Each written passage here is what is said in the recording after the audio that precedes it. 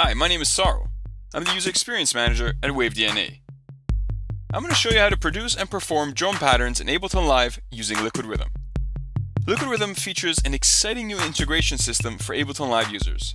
Using the Max for Live interface, Liquid Rhythm's powerful MIDI editing tools can be used to directly create and edit MIDI patterns inside of Ableton Live's clips. Note that this system requires your copy of Ableton Live 9 to have Max for Live. The first step is to run the clip integration installer. After the install is complete, run Ableton Live. Click on the Max for Live category, expand the Max MIDI Effects subcategory, and double-click to load the Liquid Rhythm plugin into a MIDI track. I'm running a beta copy of Liquid Rhythm, which is why this interface may look different than yours. Next, I'm going to click on the Drums category and load a drum rack into the MIDI track. We're going to use Liquid Rhythm as a clip editor for Live, so I'm going to set it up beside Ableton Live so that we can see the contents of my clip change while I use Liquid Rhythm. Double-click to create an empty clip in Live.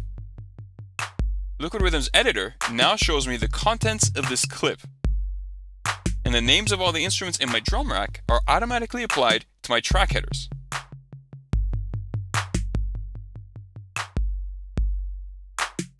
Any pattern I create in Liquid Rhythm will be instantly inserted into my Ableton Live clip. So the quickest way to get started is to use this list. It contains one-bar patterns that can be used as the foundation for your beat. The patterns in this list are all ones that make sense for the instrument in the bar that I've selected. So, for example, for a kick drum track, I'll see one-bar patterns appropriate for kick drums. To get started, I'll hit play on my clip.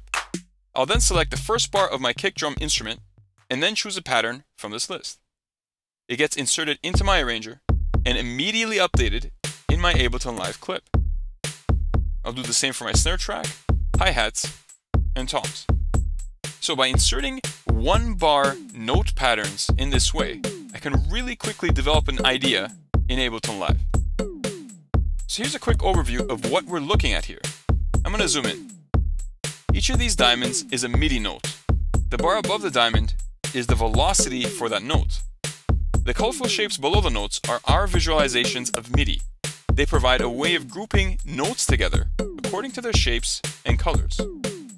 One powerful way we can use these colors is by adjusting the velocity of notes according to the colors below them. The eighth note downbeats of this pattern are denoted by the dark blue, and the offbeats are visualized by the light blue. Using these sliders, I can adjust their velocities together.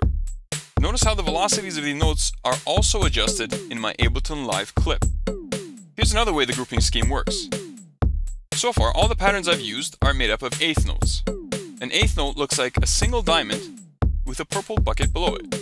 I want to bring some 16th notes and variations into my hi-hat pattern, so I'll need to use this panel here. There are 8 columns here. If you imagine slicing a bar up into 8 pieces, each column corresponds to each one of those 8 pieces of the bar. The blue buckets contain 2 notes in the space of an eighth of a bar, 16th notes. Clicking on one causes that note group to be inserted in that location in my bar. The red buckets contain 3 notes, triplets. In this way, I can punch in a mix of eighths, 16ths, and triplets very quickly.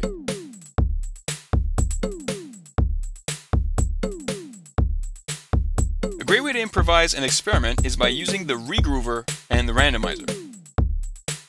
The regroover shifts around the groove in your pattern. To use it, select a few bars and press the arrow buttons.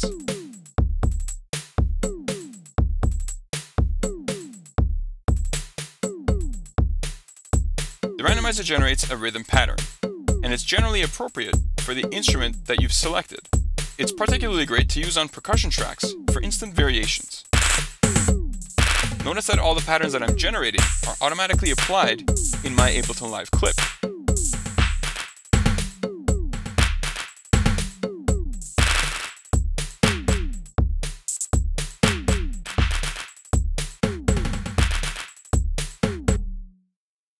In my workflow, I like to work with many clips at a time.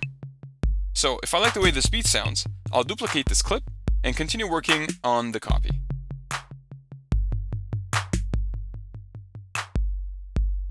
Remember that Liquid Rhythm works as a clip editor for live, so it'll always update itself with the notes in whichever clip I select. You can also add and edit notes directly in the arranger.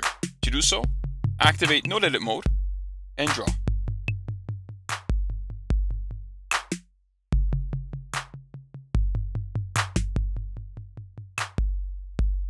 Note that many of these controls are MIDI mappable. This allows you to control Liquid Rhythm with a range of hardware controllers. I'm going to do an improvised jam session to show you all of these MIDI effects in action. I'm going to set up a track in Ableton Live to record all of my changes.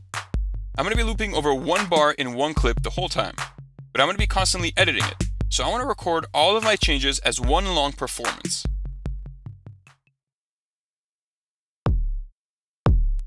I'm going to build the foundation of my rhythm using these rhythm patterns in this list.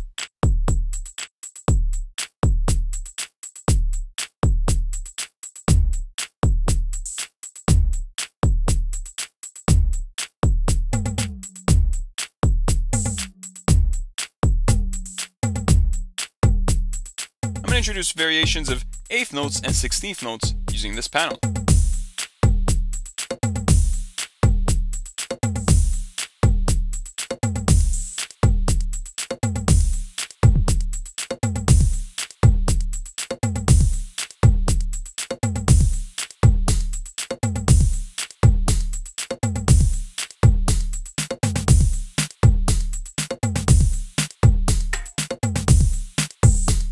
I'm going to generate some random rhythm patterns here.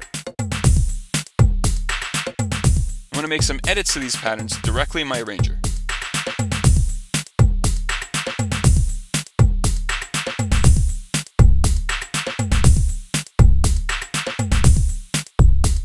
I'm going to select a few bars and apply a shift to my groove.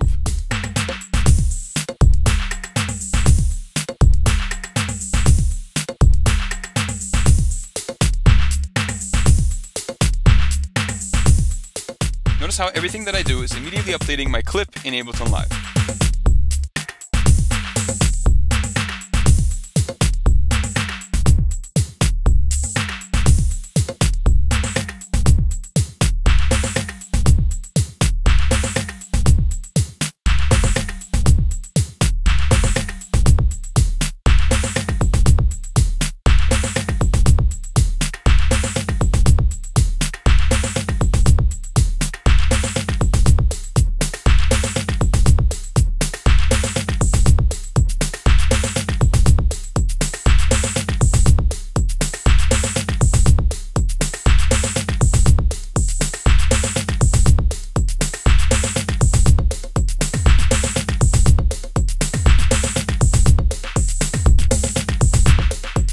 Here are audio and MIDI recordings of the performance I just made using Liquid Rhythm in Ableton Live.